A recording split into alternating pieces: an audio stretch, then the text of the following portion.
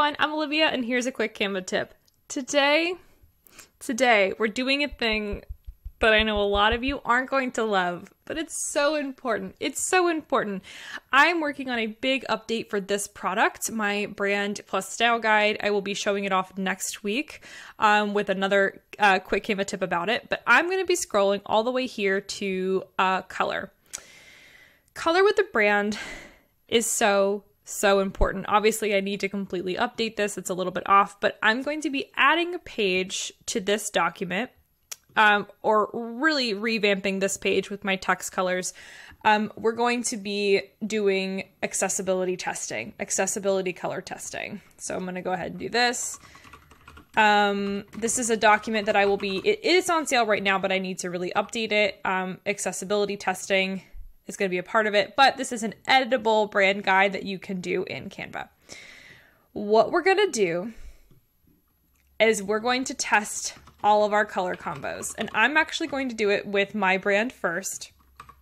So I'm going to come in here and put this right here, and I'm going to duplicate this for all of my brand colors, and we're going to see what colors pass accessibility and which ones don't. So I'm going to go ahead and get this set up. I'm going to have my brand orange, my brand green, my brand bright blue, my pink, and then let's see. We're also going to do my whatever this neon color is that I use sometimes, the cream, and then this color. I'm debating this orange, but I'm not really feeling it today. So this is what we're going to do. What I have over here under door number 2 is a color contrast checker. I found this one this week and I'm so excited. I love Coolers. I love them for color palettes in general. Coolers.co does a lot of really good color palette empowerment. You can do gradients, save images and find a color palette from there. Their tools are really, really cool.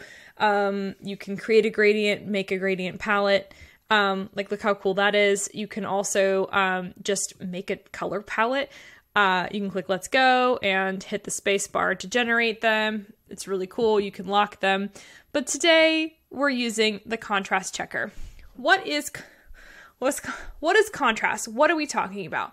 Contrast is the light and dark values that allow your text to be readable on top of a color. So you can see here, they have it preset with this like navy blue that's on top of a light blue. It's getting a contrast score of 8.42, which is pretty good. And it's also ranking it if it's small text and if it's large text. You want very good. You do not want one that is bad, right? So let's look at one that is bad. Let's actually bring this background to like right here. This has a 2.95 now. And you might go, ooh, that looks so dark and mysterious. But to somebody who has vision that's not the same as yours, hello, glasses, color blindness, all sorts of other visual issues, this is not going to be readable. And why should you care? Well, because you want your content to be accessible, and honestly, because you run a business and you want everyone to be able to work on it. So I'm going to be showing you how I'm going to blend this plus Canva today. So I have my color palette set up over here. Here are all the colors I use. I have another little sub one that like sometimes I test colors in here to have fun. And I'm going to be testing colors that go on top.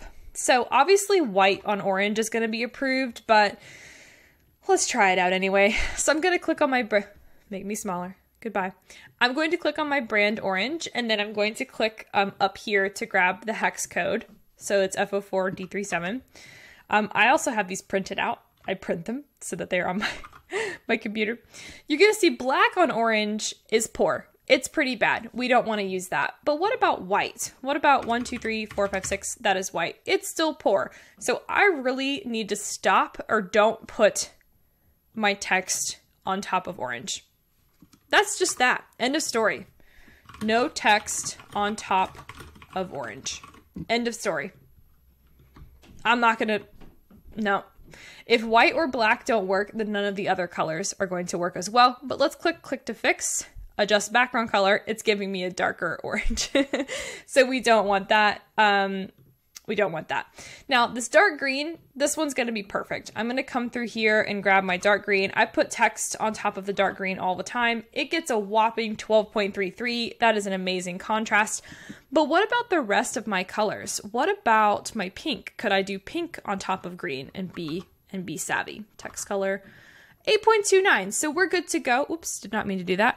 We're good to go with pink on top. So we're going to do pink is a good one. For fun, let's look at this blue because it is not going to be correct. We're going to put in this blue over here for text color. It gets a 3. So absolutely not. We're not doing that. Text color on top of my blue. Let's just try it out. Let's use blue as the background color. Of course, now it gets a 1. It's absolutely not.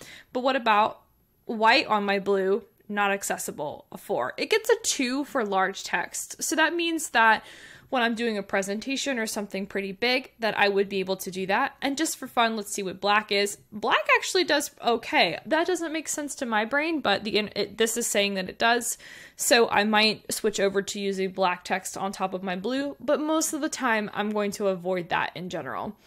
On this light, like electric mint background that I have, ooh, a 20. Great contrast there. So I know I'll always be able to use that. What about using like my blue on top of that? Let's see.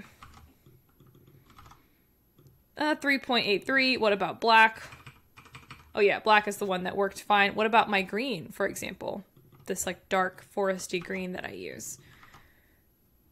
Text color, it's still good, still 11. So my recommendation to you guys is going to be to go through your color palette and make sure that you are aware of what colors can be used on top of what things. That is what this one is, this text colors. I have white text on this, black text on this, black text, white text, black text. And then I'm gonna even add a second page that includes the link to this color contrast checker, and of course check the link in this YouTube description. But Olivia, what do I do if I have to have it? I have to have it. I have to have orange and pink. It is my life. I love orange and pink. What do I do? If you have important information, like let's say you're trying to sell a service. You are trying to say designs for, or you're trying to sell phone cases, right? Like phone case sale. It's in your best interest to ensure that everyone can read that. If they can't read it, they're going to look away. They're not going to engage with it their best. If it's not important information, let's say it's a vibe. Let's say it's like I'm selling tiger phone cases, so the joke's going to be lions, tigers, and bears. Wait, just tigers. And it's more of like a tongue-in-cheek. It's like a funny situation. If it's for vibes, and even this, it's not my favorite, but people lose their minds if I don't tell them anyway. If it's not for important information, you can pretend that your text is a graphic. Pretend that this is a graphic, but you have to know that people cannot read this. You have to know that this is not accessible and people are going to have a hard time reading it. You're actually going to want this to be the most accessible as possible. So let me introduce you to this Instagram post that I did that I need to turn into like a blog. But how do I use my bright colors and still stay accessible? Well, like this. Use your bright colors, but then use simpler colors over here.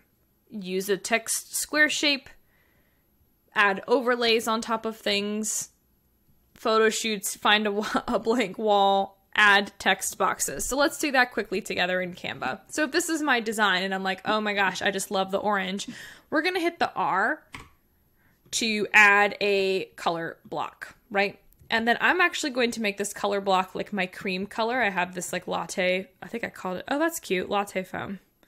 Yeah, lightning. Yeah, that's cool. And now all of a sudden you can see, boom, now phone case sale is incredibly, incredibly readable. We love to see it. And I'm actually going to make this bigger so you can actually see what I'm doing.